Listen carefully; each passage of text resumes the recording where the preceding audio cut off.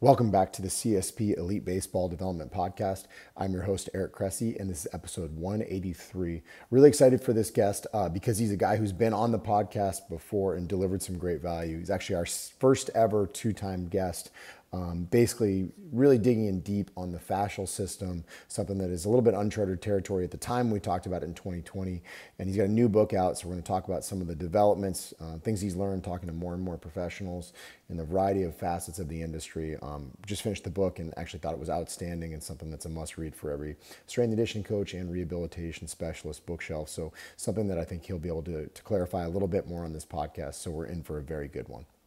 This episode is brought to you by AG1, the most comprehensive NSF certified for sport daily nutritional supplement I've ever tried. With so many stressors in life, it can be difficult to maintain effective nutritional habits and give our bodies the nutrients they need to thrive. As a father of 3 young kids and a co-founder of multiple businesses in multiple states on top of still being an avid exerciser, I know that busy schedules can really take their toll on us.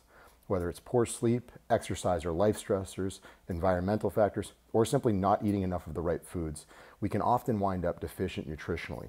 This is where AG1 can really help. It's a game-changing nutritional insurance policy. They simplify the logistics of getting optimal nutrition on a daily basis by giving you just one thing with all the best things.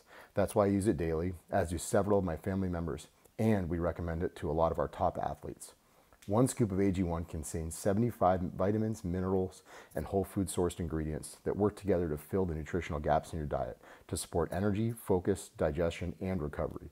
And this can all happen for less than $3 per day and without taking multiple products. Most nutritional supplements come to market and stay stagnant. AG1 continues to obsessively improve this one holistic formula based on the latest research, producing over 50 improvements in the last decade alone. They invest in the most absorbable and natural source of each ingredient and go above and beyond in third-party testing to ensure their customers continue to receive the highest quality and best tasting nutrition habit on the planet. Whether you're keto, paleo, vegan, dairy-free, or gluten-free, it'll work for you, and it contains less than 1 gram of sugar per serving. They put 75 ingredients through the rigorous NSF certification test to come up with a safe formula that's trusted by some of the world's top athletes, including many of our own at Cressey Sports Performance. Right now, AG1 is giving our listeners a special offer of 10 free travel packets with their first purchase. Just head to drinkag1.com/Cressey and claim this special offer. These travel packets are perfect for supporting your immune system, energy, and gut health while you're traveling for games, training, or simply on the go. They can be great counterbalance to the less than ideal on-the-road food options that are out there for a lot of our traveling baseball players. So if you want to bridge the gap between deficient and optimal and give yourself the best chance of getting nutrient diversity, head to drinkag1.com/Cressey to get 10 free travel packets with your first purchase. Again, that's drinkag1.com/Cressey, Cressey. You won't regret it. Today's guest attended Iona College and was a multiple-time NCAA Division I All-American in track and field. He also competed at the 1988 U.S. Olympic trials in the javelin throw. While he graduated with a degree in finance, his quest to improve his own performance led him to the strength and conditioning field. He attended the University of Florida and served as a graduate assistant strength and conditioning coach to the Gators track and field and football teams. He eventually moved back home and founded Parisi Speed School in late 1992, and in 1993, he opened up his first performance facility in Wyckoff, New Jersey. At the time, he was a consultant for the New York Giants. As the business thrived, it expanded to include multiple locations, including the 2000 opening of its flagship facility in Fair Lawn, New Jersey. In 2005, Parisi Speed School began franchising to health-related business in the U.S., and by 2016, it was available in more than 90 facilities and health clubs in 31 states. He's lectured extensively and contributed written content for a number of sports and health-related organizations. This is his second appearance on the podcast. His first was episode 78 in 2020, and it followed the release of his book, Fascia Training, A Whole System Approach. He now has another book out, Fascia Training and Application, so I think this interview is perfectly timed to follow up on those discussions from a few years ago.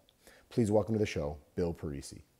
This podcast is also timely because Bill and I have put a collaborative project that we put together through the Fascia Training Academy on sale this week. If you head to fasciatrainingacademy.com and click on the courses tab, you'll see my thoracic outlet syndrome course. This is something that we pulled together and really are excited about because it includes not just a collection of my presentations on the etiology of these challenges, as well as some corrective exercise that we think are helpful for people in these situations, but also also some really impressive gross anatomy dissections so that you can really understand some of the anatomical structures that impact thoracic outlet syndrome. So again, you can head to fasciatrainingacademy.com through this Sunday at midnight to get $50 off on your order. Bill, welcome back to the show as our first ever two-time guest.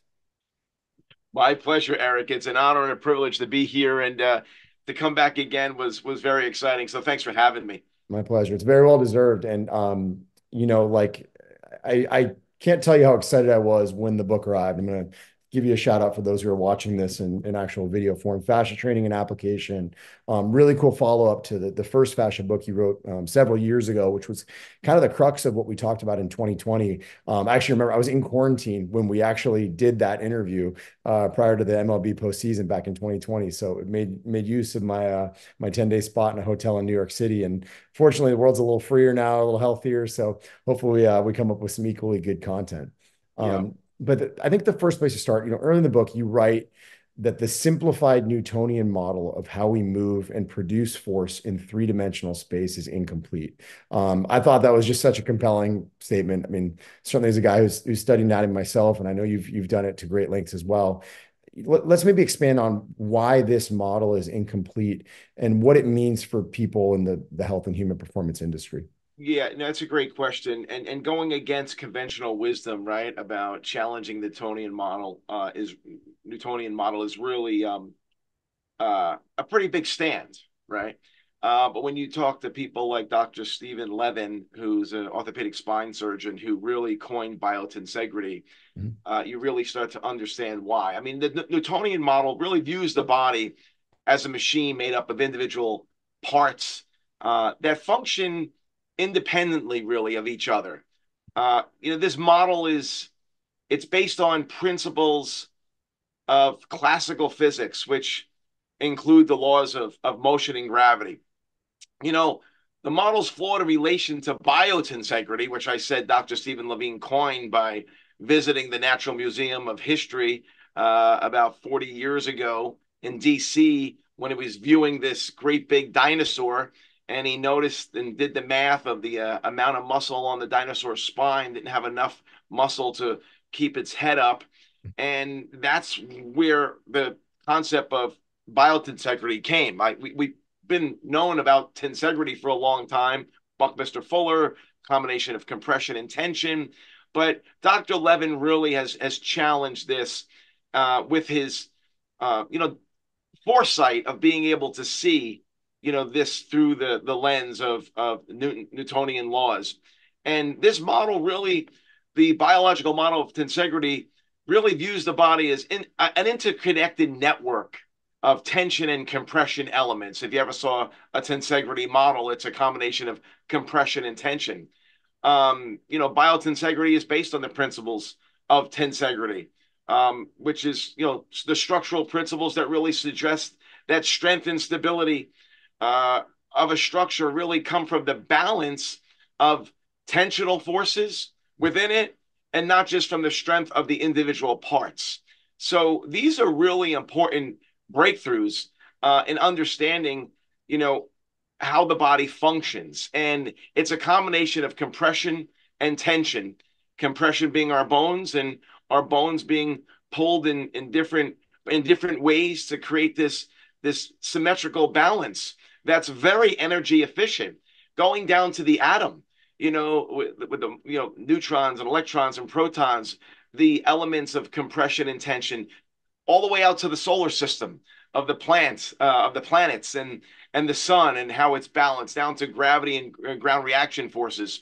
So the body is no different from the smallest mechanism of living life to the solar system. It's this combination of compression and tension, and that's where I feel we need to take a deeper look. Yeah, and I think you did a really good job illustrating it. There was one particular sentence, I think it was more in the context of speaking about anatomy, and we've all gone through these classic anatomical books where the muscles and the tendons and the bones and the ligament, they're all clearly delineated. And then you go to a gross anatomy class and you see it's nothing like that. Even you look at Gray's Anatomy, over 100 years old at this point, you recognize that muscles, tendons, joint capsules, they don't really have clearly separated origins and endpoints. They all merge together. Is this kind of a vital piece of that, I guess, argument in your opinion? Yeah, no doubt. I mean, I think one of my colleagues and close friends now is obviously Tom Myers, and I love his phrase. We don't have 600 plus muscles in the body. We have one muscle in 600 individual pockets. So one muscle in 600 individual pockets of fascia, and really, you know, again, I'm still big believer you got to be strong and you Yeah. got to do those traditional sagittal plane lifts, but it's overplayed and with some athletes, and we need to really start looking at the body differently. And that's what this book is hopefully going to do. And that's why I've interviewed some really great coaches that I value and respect. And really, it's not just my opinion or my approach. It's collaborating, and I love collaborating with other experts just like yourself. Oh, it was excellent. It's extremely well researched and well traveled to pull together a lot of wisdom from a lot of places. And I actually love the example you talked about reaction wood in trees.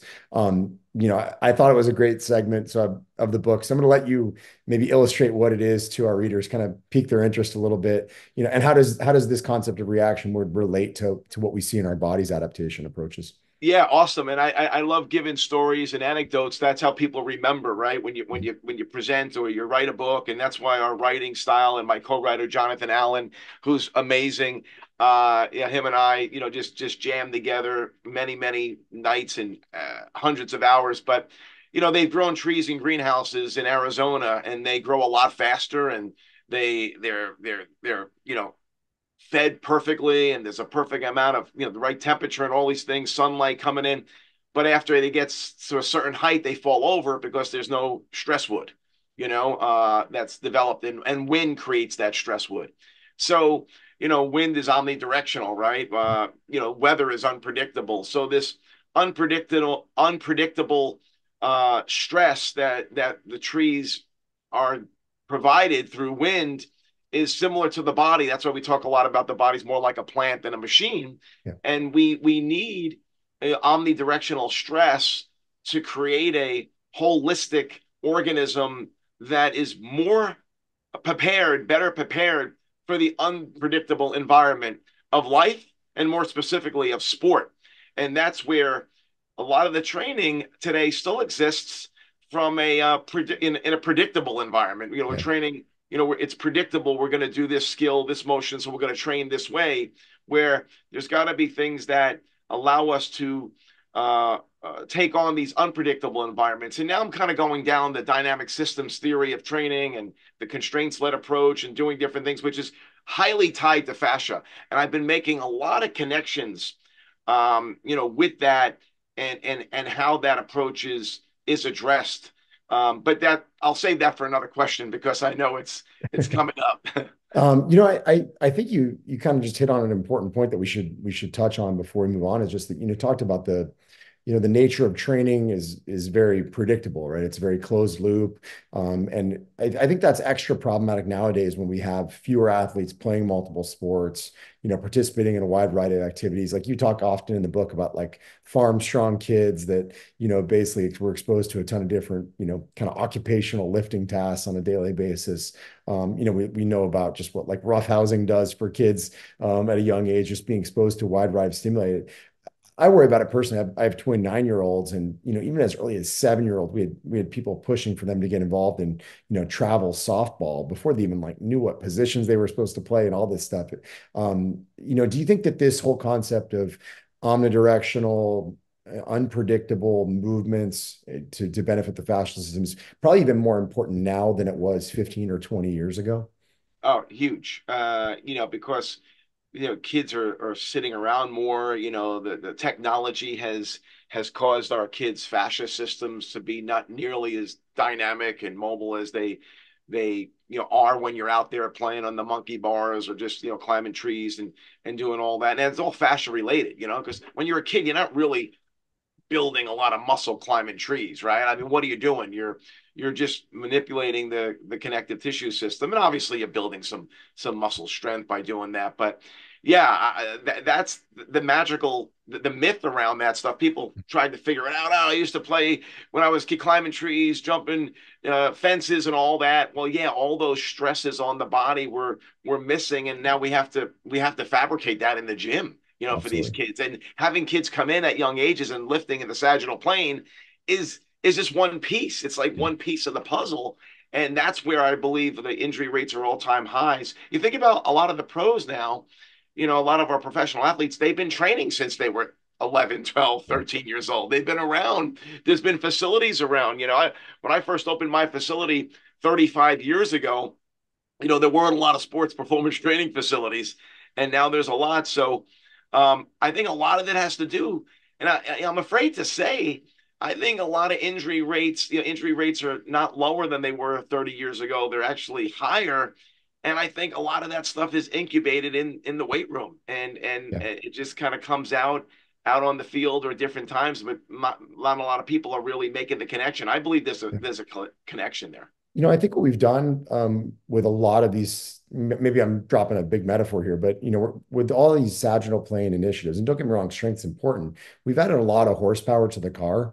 We've also made the guardrails a lot narrower than they used to be. You know what I mean? By not giving them enough variability to effectively accommodate different things. So it's definitely something that's concerning in the context of long-term athletic development. So hopefully this is a good message. Obviously, it's a baseball podcast first and foremost. So, for Yeah, anybody out there who's got an 8-year-old that wants to specialize, don't run the other direction. right. And to make a case for it, let's talk about fascia. Because it's, we've hinted at it right now. It's this, to some degree nebulous concept, as a construct industry wide. I think it's probably because it was, I think on our last podcast, I alluded to Tom Myers back in 2008 or 2009 on Perform Better's tour. I distinctly remember him saying, we know about 25% of what we need to know about the fascial system. So, here we are 15 years later. We know a lot more. We still don't know everything. But I do think your book does as good a job as I've seen to at least talk about some of the key structural components of the fascial system and maybe just as importantly, what the functional implications are. So maybe speak to that a little bit. I know you talk about the 4 types of fascia. I'll leave the floor to you in terms of how you'd like to attack that response. Yeah, no, thank you. And the more I talk about it, like you, Eric, you're a master of delivering information in such an eloquent way and so informative. But the more you talk about something, the more ways you can relate to it. Mhm. And more recently, I put it in real simple terms. Fascia is made up of two predominantly elements, right? Collagen and ground substance. And let's just kind of bring it down to the basic fundamentals so people can really grab it. Collagen and ground substance. So protein collagen, type 1 collagen, it's 90% type 1 protein collagen. And when you think of cement, right, you're laying a patio, the collagen is the rebar. Now let's just imagine the collagen, it's rubber. It's a rubber rebar. It's not metal. It's rubber, but really thick, strong rubber rebar in that cement. And then that cement is the ground substance. The ground substance is basically a bunch of polymers. It's proteoglycans, glycosaminoglycans, hyaluron, these polymers that are very hydrophilic. They love water. So you got this ground substance, which is the cement of these polymers, and then you've got the collagen. Now, what happens? You go to the construction site. They're pouring this really nice viscous cement, in there with rubber rebar, and it's smooth, and you can go and put your hand in it. What happens after a day? It gets really hard. Well, we don't want that cement to get hard. So what do we got to do if we want to keep that cement, viscous and more fluid like? We got to add water to it. We got to stir it. Well, in the body, what happens?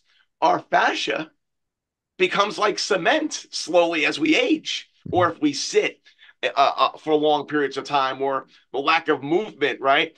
Or moving in the same pattern all the time causes areas of your connective tissue, your fascia, to become more like cement. So fascia is very viscous. Um, it's in the sense that it has different viscosities, right? It can become more viscous, less viscous, based on our movement, based on our demands, based on pressure of all these things. So to kind of sum it up in terms of this system, right? There's different types of fascia. We superficial fascia, deep fascia, your tendons, your ligaments. These this fascia comes in many different forms, and one form, it's simple in the terms of it wraps every cell. We know that as the endomycin. I describe the cell as a water balloon, and inside the water balloon is water and the mitochondria and the nucleus, right? And the water balloon itself is the fascia. It's called the endomycin. Then you get a couple million water balloons, put them in another really big water balloon. Mhm. That's another layer of fascia called the perimycin. We all know that, or if you took exercise phys, you kind of understand that one. And then the entire muscle is the epi, right? Now you got everything else in this big water balloon. And all these water balloons are interconnected through this web, this unique web. And then you got all these other water balloons that are trains, the superficial backline that not necessarily, I mean, a form of a water balloon, but not necessarily. The cells I describe as water balloons, but then you got these sheets of fascia, if you will, like a tendon, not a water balloon, but a lot of the collagen is compact a lot more tightly than in a myosin. But so we have these different forms of fascia, and they all work together, and they provide a communication network. Because we know fascia has 8 times more the proprioceptors than muscle. Um, it's where the cells kind of live. It's a system that provides cushioning and gives the cells its form. I say a lot, muscles, fascia without muscle is pulled pork. Mhm. It's just this string of muscle tissue that has no form, or chop meat, right? I mean, it has no form, and fascia gives it its form. So we have this cement kind of thought process in terms of wet cement, in terms of what fascia is and the rebar inside.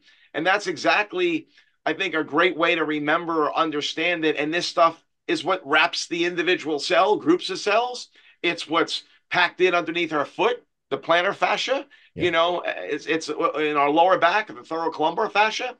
So fascia is highly hydrophilic. It loves water, right? The ground substance, and it's everywhere in the body. It's the largest sensory organ in the body, um, and it's like the oceans in the world. You have the Atlantic Ocean, the Pacific Ocean. You have all these lands of water, and then you have landmarks like the specific areas, the Gulf of Mexico, and just like the plantar fascia. So we there's a lot of ways to look at fascia. It does a lot of things, and I kind of know I bounced around a little bit there, but hopefully that answers the question. No, I thought it was a great answer because honestly, I think it did a really good job of speaking to the versatility, right? There are different levels of density that are ideal. Like as we were going through the book, you talked about the 4 types of fashion, and you talk about superficial fashion. It's like, all right, this is why this athlete did so well post-operatively with some skin rolling, right? And you talk about visceral fascia. That's an entire different discipline of manual therapy that some people have thrived in, no matter how, weird it may seem. But I like how you spoke, to the different types of fascia. And I thought it was also really valuable. You talked a lot about viscosity just now, and it kind of leads to the discussion of non-Newtonian fluids. And I thought that was a really important. I think you talked a lot about cornstarch and a pool full of it, in the book. Because people don't realize that your fascial system can do very different things under different circumstances, different needs. Can you maybe explain to our listeners how these principles of non-Newtonian fluids work in the fascia system? Yeah, I mean, I think the the Newtonian model really it's useful in some respects and inadequate in explaining the body's complexity and interconnectedness. And going back to biointensegrity and addressing that a little bit, I think it's important that it relates to not just the pulling pushing forces of the bones and the connective tissues, but the ground substance, which really, when we talk about the non-Newtonian fluids, in terms of how it changes. And how I like to describe it and the importance of these changes is, your fascia it's this cement with rebar in it. And that viscosity of that cement is really important. And it can change from what I like to call extremes, from, hot syrup to room temperature syrup to cold syrup to creamy peanut butter to, you know, or thicker peanut butter to chunky peanut butter in the refrigerator. Think about the different levels of the viscosity I just talked about. And based on your environment, like that ground substance, that fluid within fascia, which is again, proteoglycans, glycosaminoglycans, hyaluron, which is secreted based on our movements, managing uh, that viscosity is very important. And we do manage it. Obviously, when you warm up, it's not just blood flow, but it's changing that viscosity of that ground substance and creating fluid flow in the system. But also at the same time, manual manipulation is an important element of changing the viscosity of ground substance. And I think when athletes are training, the magic is, and we're going to get into this, I know, of changing that viscosity is, full length, multi-joint, omnidirectional movements. It really continues to come back to that, not just to create the construction workers of the fibroblast cells to lay down more collagen, but to, keep mixing that cement, right? Because if you stop moving, the cement dries. You got to hydrate and you got to move, and you got to move in big ways. And Yeah.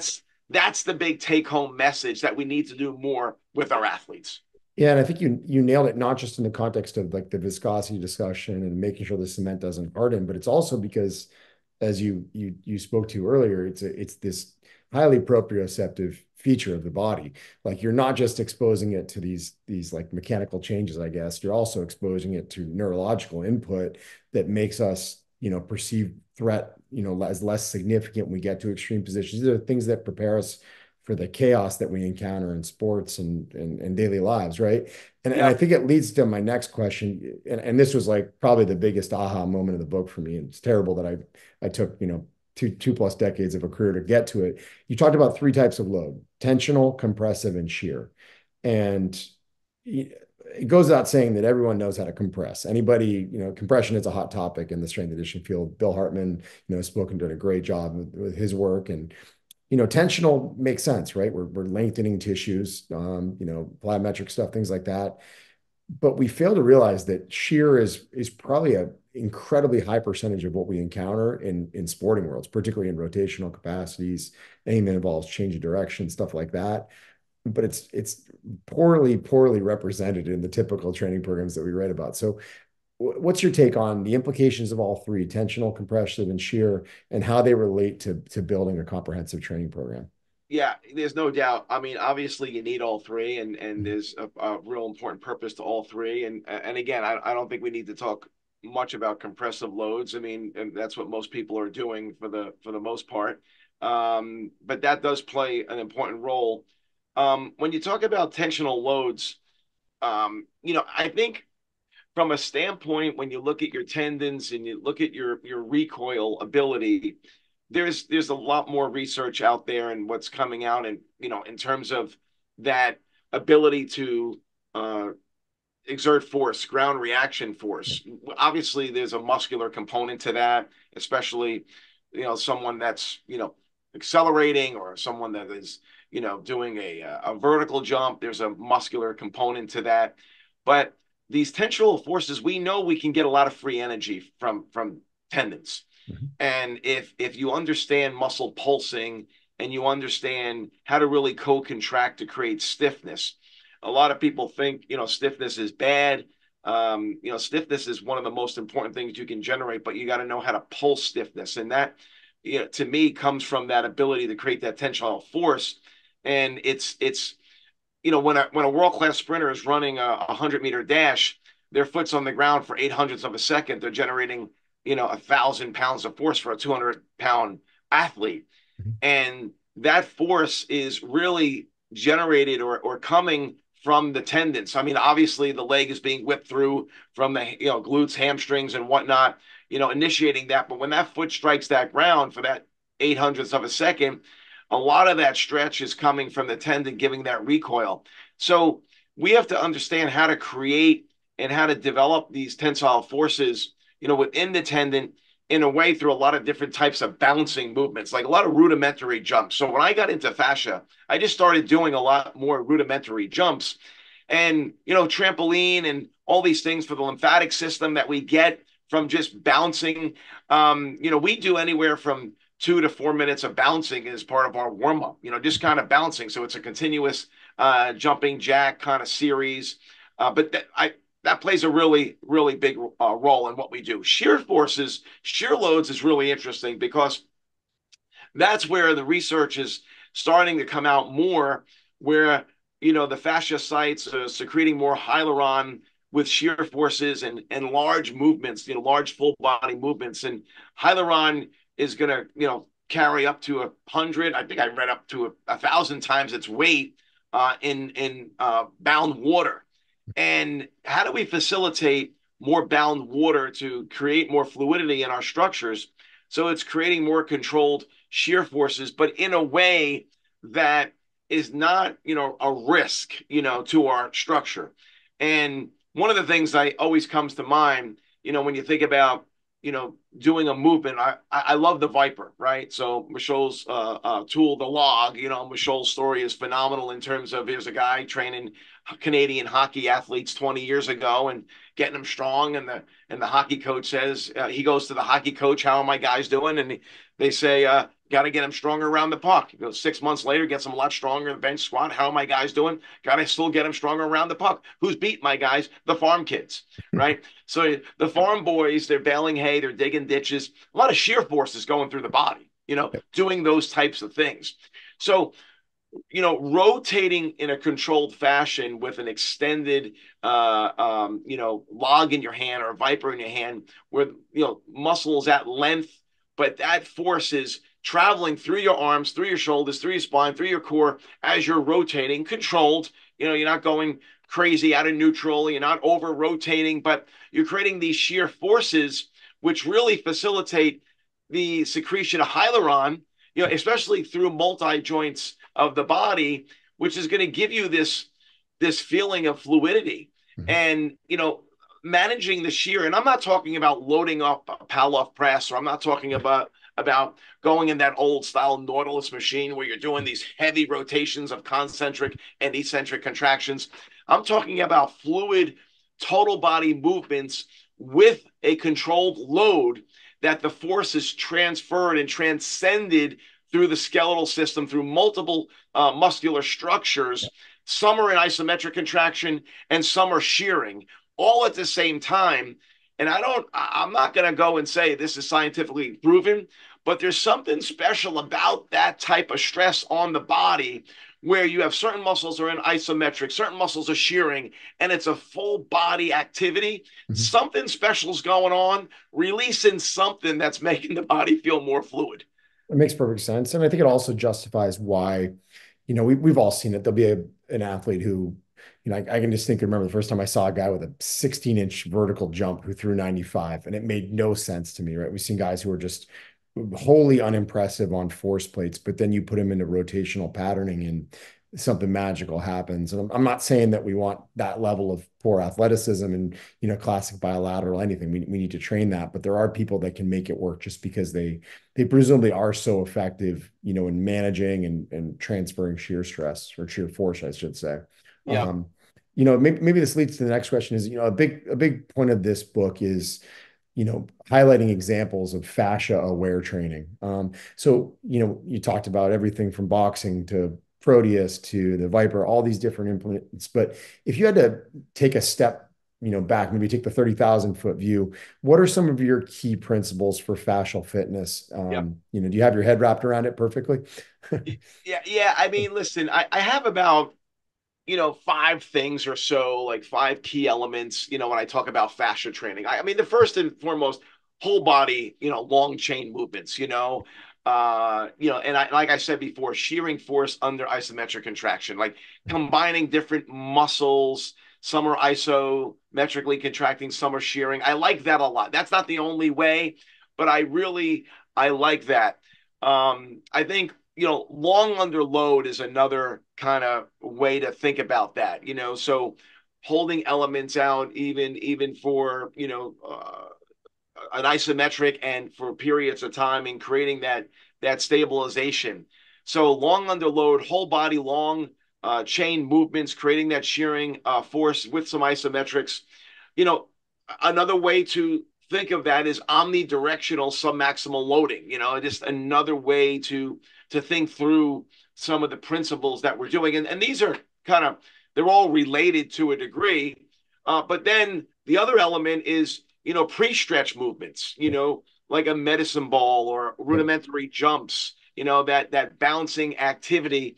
And it doesn't have to be highly intense. It could be similar to jumping rope, but we do it in different forms, but we're doing it consistently for 4, 5, 6 minutes, no more than 6 minutes. You don't need more than six. The research says, a few days a week, and it's hard. And then also doing those types of things where you're giving on a command where you're jumping, on the right leg, 3 hops forward, 2 hops forward on the coach's command, where you're bringing this unpredictability into a movement like that. So now you're not only working on the fascia element, but now you're working on, I mean, I guess you are working on the fascia element, but now you're working on this unpredictable element as well with a very low intensity type movement, a very safe movement that can be done often. So, I like those types of those principles. I think when you look at the different tools, like I said, a medicine ball is probably the tool that I was introduced to when I was 15 years old as a javelin thrower. And that's where all this really incubated. That's why I gravitated so much to this. And I think Robert Schleip, a top German scientist, he really, and I said it in my first book, and it's worth saying again, he did an ultrasound on Robert Schleip did an ultrasound on Thomas Roller's right pack. Thomas Roller won the javelin gold medal in 2016. Ultrasound on the right pack, 4 millimeter aponeurosis across his right pack, a half a millimeter across his left pack. Free energy, free rubber band, Achilles tendon that was developed across the right pack. And we want to create that internal wetsuit underneath us. And we do that through these types of things. Medicine balls, we're not really building muscle when we throw a medicine. We're triggering mechanical transduction within the system for the fibroblast cells that are the construction workers that go out and lay the collagen and bring in the ground substance and create new wet dynamic elastic cement that is it's viscous, it has viscosity, ability to change its viscosity, and it's created in ways to aid athleticism and to help enhance injury resiliency. And that's the key takeaway message. I hope that answered the question. There Yeah, was that's a great. lot there. You also made, and this was a part where I was wrestling with, how to take some of the key competencies from the book and implement them to our actual programming. Is, you talk about how, a lot of this, I guess, fascial challenge, that we throw at people in training. It might take 2 to 3 days for the fascial system to recover and remodel between bouts. And certainly I know one of Tom Myers's key principles was like, be patient and persistent. Like these things can take 18 to 24 months to really see pronounced changes. So, No, and I think we realize that there are certain athletes that they tend to be like the wide infrasternal angle, really stiff, like linebacker types. They seem to hold a charge, like almost like an electrical charge after a heavy strength training session. So certainly there's an individual difference where a lot of our loose joint athletes, you give them some good stiffness and they feel like $1,000,000. Some of our other athletes might actually feel tight and unathletic. What's the best way for us to structure our training to deliver adaptation, but not leave athletes sore and stiff all the time as we're trying to maybe affect these positive changes with some of the principles you just outlined? We interrupt this podcast with a quick reminder that this episode is brought to you by AG1. It's an NSF certified all-in-one superfood supplement that features 75 whole food sourced ingredients designed to support your body's nutritional needs. I use this product daily myself, and a ton of our athletes do as well. Head to drinkag1.com/Cressey and claim my special offer of 10 free travel packets with your first purchase. AG1 gives you peace of mind that you're covering all your nutritional bases. Again, that's drinkag1.com/Cressey, Cressey, and you'll get that special offer. yeah, no doubt. It's really interesting. I think so much depends on the athlete's not only training age, but training history and what they've been doing. And from my good friend Stuart McGill, the last thing you want to do is take a powerlifter and try to make him a golfer, right? Yeah. Because your body is a product of its environment. And I think when we start to talk about, training and some of these principles, we got to really understand the nature of the athlete's sport, but also the nature of their body and their genetic makeup. And what are they, were they born to be more of a belly dancer or a power lifter? And, how athletes respond to stress is different, right? Like some athletes can come and recover quickly, and so other athletes, take a whole lot longer. And I think you got to coach your athletes for them to really start to be more in tune with their body so they can tell you what they're feeling. I know we talked a little bit about, I read through the some of the questions, some of the challenges I had with training, my sons over the years. It's the really trying to understand when they're fully recovered from this type of training, Yeah. and when you think about some of the things, to think about when athletes are performing quote unquote fascia training or doing these types of movements, you feel really good when you're doing it. Mhm. And it's not like you're gassed when you're done. You're not, you don't get this burn. You don't get a lot of muscle fatigue. And if you're deconditioned, you're going to get fatigue. But if you're Yeah. a well-conditioned athlete, you know, you don't necessarily get fatigue. You'll Yeah. feel it more than somebody that has been doing it for a while. But it's a tricky deal to kind of really understand, you know, when you can come back and when you're fully recovered. That's why we like to stick to 2 days a week if we're going to have a focused training session from a fascia perspective. We don't like to go more than 3 days a week max. Mhm. And that's if it's 3 days a week or 4 days a week. That's when we incorporate the training's more part of the warm up, like the Yeah. fascia element of the training is That's what I more. was going to say. Is it more micro dosed on a daily It's basis? That's exactly right. And that's one of the things I was going to share.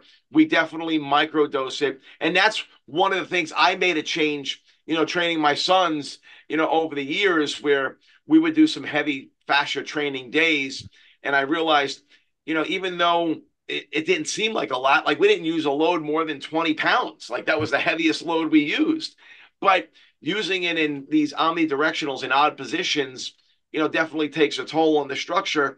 And I moved to a little bit more of a micro dosing and changing the approach to that, opposed to doing a full, say 45-minute, you know, fascia training Mhm. workout. And a lot of that has to do with their season Mhm. and what their needs are in terms of their specific sport, their specific needs. One of my guys needed more pure, sagittal strength. Yep. And we've been slowly graduating to that because I was never worried about, from a sagittal plane squat strength.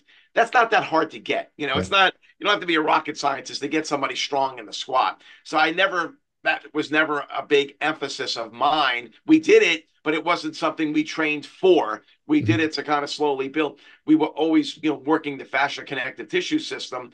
And that's really where, we have the benefit now that he's in college and he's out of my control. He's playing Division I football. He's going to get strong in college, Yeah.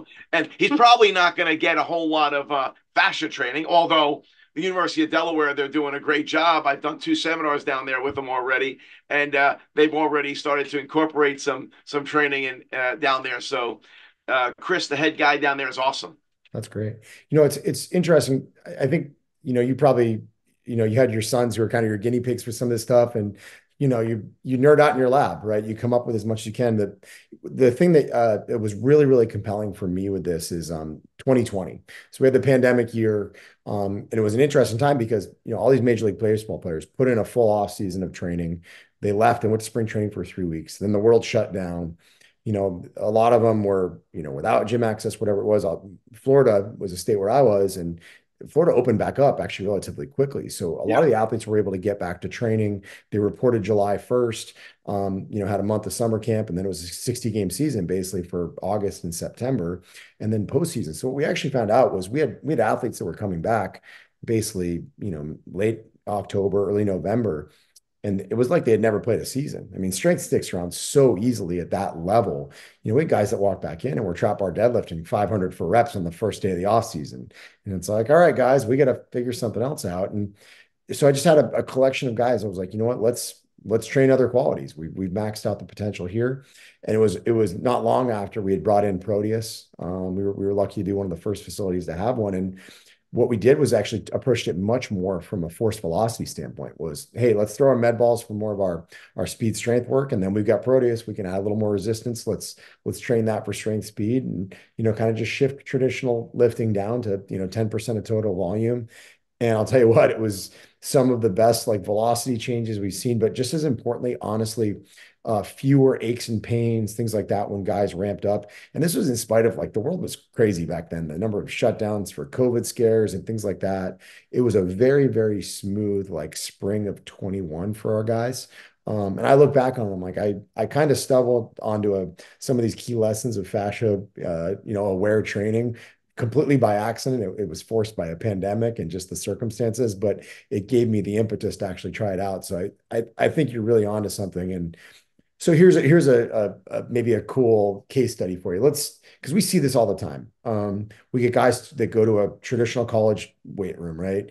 They, Yep. they put 250 pounds on their back squat. They get better like crazy for the first 18 to 24 months.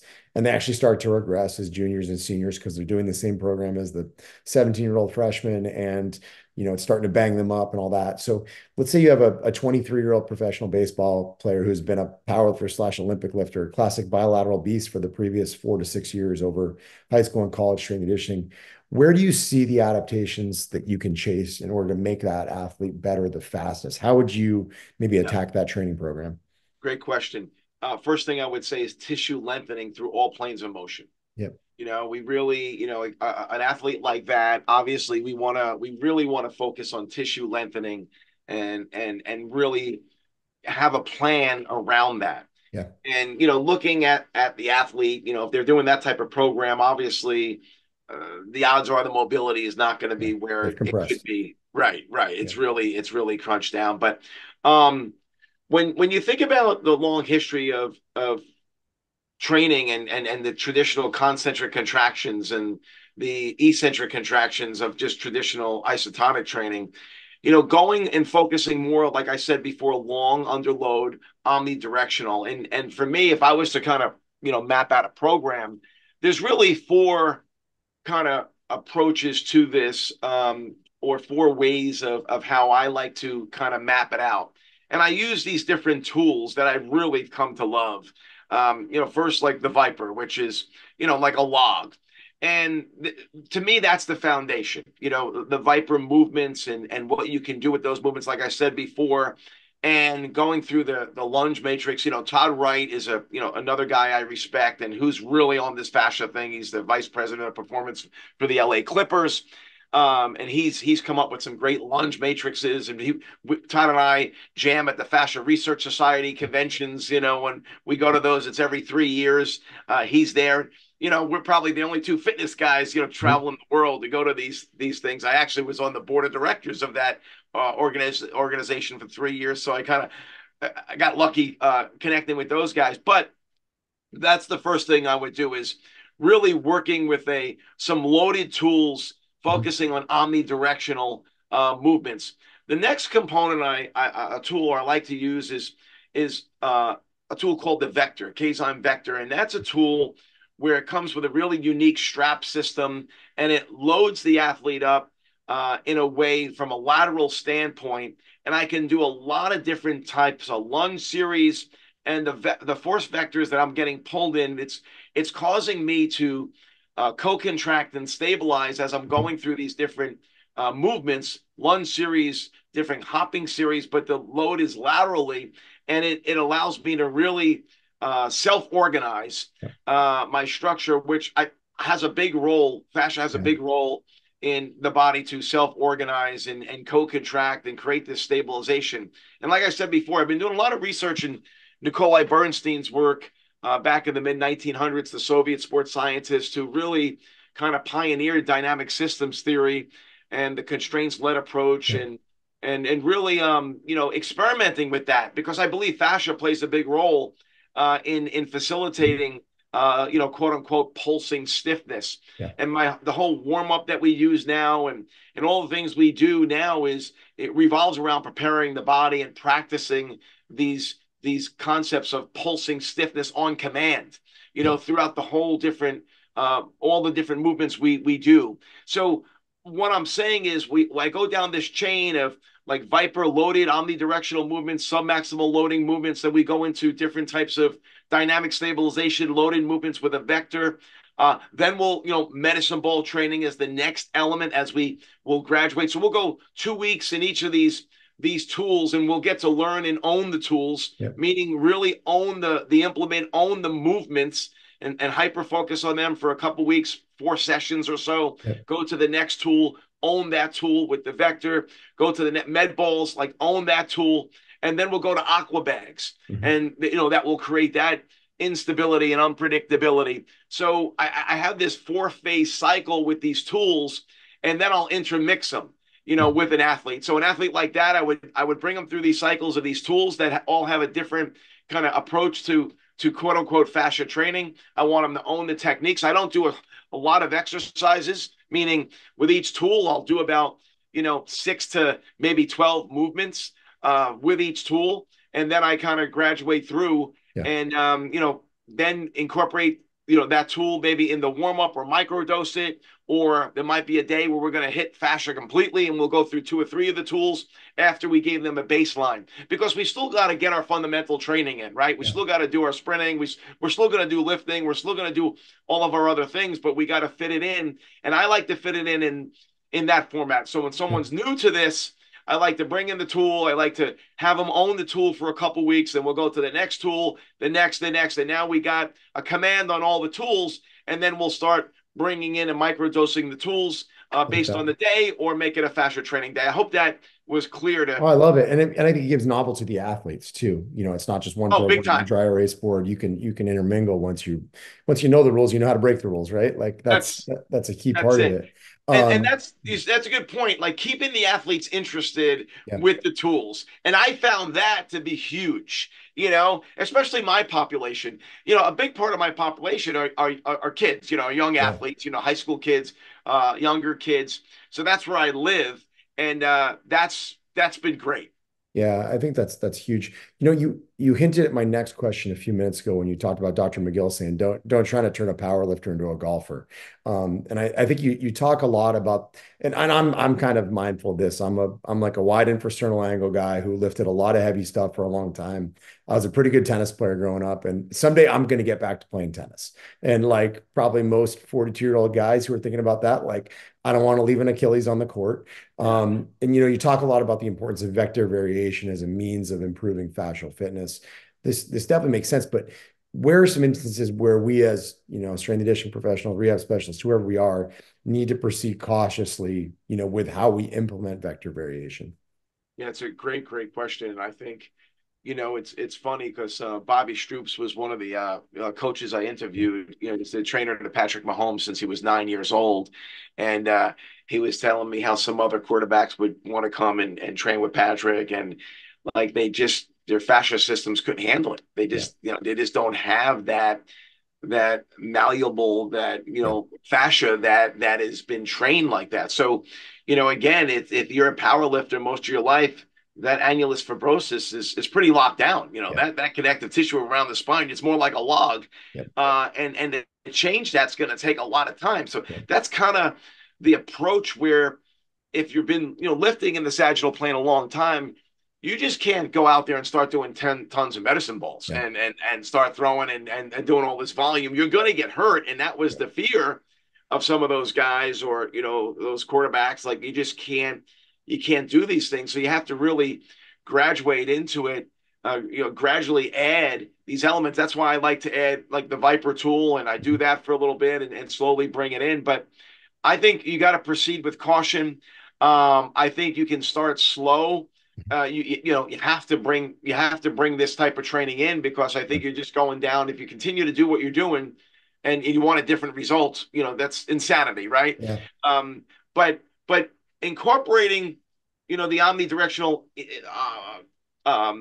skill set or motion into a routine, it's kind of like, 5-10 minutes in the beginning and gradually increasing that over time. It doesn't have to be a lot. You don't have to do this big whole workout, just a little bit, but understand it's going to take multiple months to start to even feel a little bit different.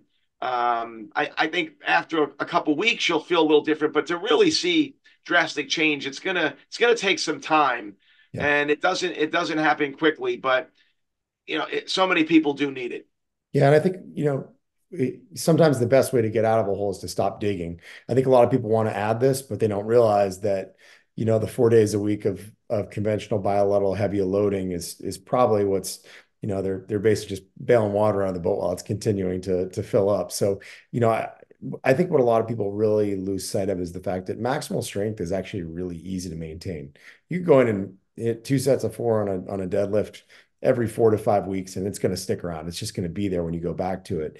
Some of these other qualities go away really quickly, not just, some of the fascial fitness concepts you talk about. Anybody who's ever sat in a car for a 12-hour ride knows how they feel when they get out. But, I think power tends to detrain quickly. Speed, will fall off every, 5 to 7 days if you don't train it. So I think there's just something to be said about being consistent and continuing to show up, but also not, digging the hole any deeper while you're going through it.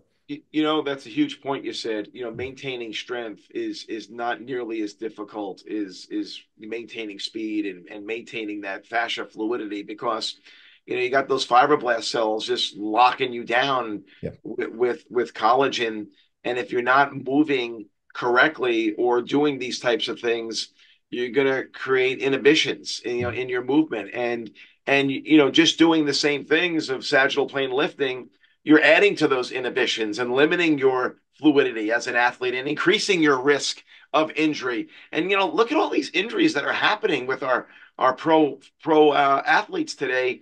And a lot of it's comes down to overuse and just not recovering. Right? I mean, what else? I mean, there's injuries happen obviously with you know collisions, contact injuries. I'm not talking about those, but non-contact injuries.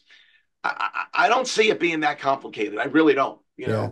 I mean, the sports are played at all-time high speeds for sure, but maybe it speaks back to like the horsepower with narrower guardrails than ever before. That's Um, exactly right. let's go lightning round. Always a fun way to cap these off. And I asked you this question almost 4 years ago on our last one, so I'm actually curious what the updated answer is. What do we still need to investigate about the fascia system? Yeah, no, it's great. I think it's a great question. You know what? Going outside the athletic realm, its relation to different diseases, Yeah. and the fascia is a huge communication system. It transports elements in and out of the cells. It has so many different uh, areas of conduction that it provides, and there's so much to learn. I think the work of Robert Schleip and the Stuckos from Italy, Jan Winke from Australia. These experts are really doing deeper dives into this, and I think there's breakthroughs coming out. I won't be surprised if you're going to hear more and more about the fascia system. There was a big article in the New York Times about 6 months ago. I don't know if you saw that, that came out, talked about it. But yeah, I think in relation to the disease, there's a lot to learn. I think it's communication capabilities, Yep. in terms of not just from a neural standpoint, but just cellular signaling standpoint. There's more and more that's coming out around the fascia, where we just thought it was this innate packing material for so long. It was like the stuff you get in the Amazon box, the popcorn or the bubble wrap. That's what anatomists and doctors thought for the longest time, up until 20, 30, 40 years ago. That's not a lot of time, It's true. that we made this major change. And but in relation to our industry, its true impact on injury resiliency, Yeah. it truly understanding and we're getting close. Jan Winke did a study, a meta-analysis, a couple of years ago, showing that over 85% of all soft tissue injuries are in the collagenous tissue, or the collagenous tissue has been a part of that muscle injury. And when you think about the fascia, the connective tissue, the endo, the epi, and more specifically, it was the perimyosin, where a lot of this breakdown has occurred and some of the research he's done. And Eric Owens, who has a technique called the Delos technique, he's a massage therapist. He has really done a deep dive in this area, and I think he's on to something. His interesting story, his dad was a massage therapist. He was actually an engineer by trade, got a bum shoulder. He lived in Houston, Texas in the 90s. No one can help him out. So he went to massage school to figure it out. And he was like working on his own myofascial release in the late 80s. And before you know it, he quit his engineering job, and now his clients in the 90s were Warren Moon, Evander Holyfield, Carl Lewis, that was doing myofascial release on those guys in the early 90s. Eric was only like 7 or 8 at the time. Now he's a very successful professional, owns like 8 massage clinics in Chicago.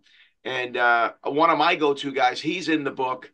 And the point I'm saying is that when I'm bringing this up, he has a unique technique from a massage standpoint, utilizing oscillating angular pressure to hit the perimyosin that he believes becomes fibrotic. So the shearing force of ART or Graston, the muscles we think about sticking together, not being able to glide. Well, deep within the structure of the muscle cell itself, he believes his concept is that perimyosin becomes fibrotic, and the only way you can release that is through angular oscillating pressure, and it has to be oscillating and angular for a couple of reasons. Oscillating so the body doesn't guard, because if you go deep in someone, the muscle we're going to guard and going to contract.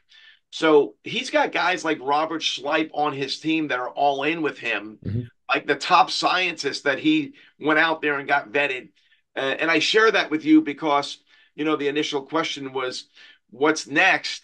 I think these are the concepts. What I'm sharing, I think, is what's next. I think what's next is really understanding vibration guns and massage and really what you need to do and what are you doing to the tissue, what's happening, and what kind of changes are we truly affecting. I think that's a big what's next. I think somebody like Eric is on it. That's why I included him in the book. And it's not because it's Eric, it's because of his history, his father's story, him. And now he's got the top scientist on board, like helping him share the message. Yeah, and, it's amazing that there's still people out there who are fighting the utility of manual therapy. I mean, it's been on cave paintings for 4,000 plus years. Like, there's a reason it's stuck around. There's the juice is worth the squeeze. It's just right now we're elucidating what actually is the rationale that it's working for people. So second question, you spoke at length about how a lot of the principles in this book were based on, your sons being your athletic guinea pigs, which I thought was awesome because I have 9-year-old twin daughters and I'm kind of like waiting for the day when they're ready for it. I'm curious, what did you try that did not work out? What lessons did you learn along the way? Yeah. Well, I mean, I never was one, like I was never big. I mean, lifting's important, and we lifted, but we never made it the most important thing. And I would say, I probably could have, in some ways, maybe believe it or not, lifted them a little bit more. And that's kind of crazy to say, but I was more on that conservative side. But like looking back, I would say at this point though, and I kind of oscillate back and forth with that answer because I know we can always build strength. Yeah. And I know strength Go is get it. coming. Even I got one son. He's a college basketball player, and he's solid with his strength. My other son, is a receiver in college now, playing football, and he can definitely get stronger. So I kind of always go back and forth. But I know now in college, I know he will get stronger. The second thing I would say is when I got into the whole fascia thing, which about 7, 8 years ago, which was really good timing in terms of their ages. I probably went maybe a little bit too much with it too soon, where not that they got injured. I mean, we had our tweaks and, my younger guy, I mean, he might have tweaked up a few times, but probably too much too soon. I mean, like what you expect, right? That's Yeah. why I'm on this podcast. And that's why you asked the question, Yeah. and I learned it. It was all really new to me. And I was like, oh, like anybody else. And I did it as a javelin thrower. So what's really unique with me, I just got it right by accident. I was just doing this stuff in the 80s Yeah. as a 19 and 20-year-old in the 80s. I was doing all this stuff and I didn't know why, but now I know. And I don't, I kind of forgot that I was doing 10,000 medicine ball throws in a winter. You Mhm. know, that doesn't mean I can have my 16-year-old son do 10,000 medicine balls. Like I kind of had to Yeah. grow into that. So that was probably something. Just don't go full steam ahead with this thing Yeah. quickly. Like Feel that feel it would be the out. big thing. Yeah. Nice. And last but certainly not least, what's next for Bill Parisi and the Fascia Training Academy? Yeah, it's a great question. We aligned with a group called Alliance Orthopedics, and we hit the jackpot with this group. They're a medical group, about 20 doctors. The founder's an incredible guy, Nick Buffano. He's a former Wall Street guy that got in a really bad car accident, had horrible experience with his surgery and his therapy. He's decided to open up his own medical practice and partner with docs. And he's like just off the cuff. The guy's in Tony Robbins' round circle. He's in the Tony Mhm. Robbins mastermind, so he's dropping 300 grand a year on Tony Robbins. I mean, the guy's all about just being great. So any piece of equipment we got highly advanced ultrasound machines in our place now. We got a medical doctor there. So really we've catapulted to a whole Mhm. nother level, which accelerated my excitement. So Yeah. really to start doing some research, ultrasound, looking at fascia Yeah. with a group of 15 athletes, because we have an eighth grade full blown eighth grade school. We have kids that come to school with us full time in our building, Mhm. and to start doing some fascia related research with ultrasound, looking at fascia thickness, looking at these kids 8 months, 12 months later, 24 months later, looking what kind of change we can make. Mhm. And, doing it with a group like this, with these That's medical cool. professionals, we were lucky to have a guy like Dr. Mark Harrington, whose job with the Cleveland Browns, Nick hired him away. Now he's with us. And his specialty was ultrasound reading, Yeah. diagnosing injuries through ultrasound. So, you know, just to answer the question is pushing the research forward Yeah. and really coming to the table with really sound information that we can share and validate more of what I've been sharing, what I've been That's saying. awesome. Well, this is tremendous. I'm gonna give it another shout out. The book is incredible. Fascia training and application. I told him off air, but I am not one to sit down and read a book all the way through. And I want to say I crushed like 150 pages in one sitting at one point in this, just because it's incredibly well written, not just in the context of the information, but also the way it's related. It's infotainment, which I think is really important. So highly recommend people check it out. They can find you on Instagram. It's Bill_Parisi. And then Yep. the Fascia Training Academy is fasciatrainingacademy.com, correct? Yep, that's correct. And we have a Awesome. big event coming up. Yeah. All the contributors of the book are going to be speaking here in New Awesome. Jersey. We're partnering with Perform Better on it. Awesome. So a live event. So that's going to be great. And it's going to bring the book to life because we're going Yeah. to have all the speakers come and present. But really appreciate, Eric, you having me on, for a second time. It's a true honor. My pleasure. Bringing a lot of great information to the forefront. We appreciate you taking the time. Thank you so much, my friend. Thanks so much for tuning in to the CSP Elite Baseball Development Podcast. We really appreciate you carving out some time in your schedule to listen, not just to this episode, but also to some of the episodes from our archives. If you enjoy what you heard, we'd love it if you'd share it with friends, colleagues, and teammates, as well as leave us a review on Apple Podcast and Spotify. Thanks again for your time.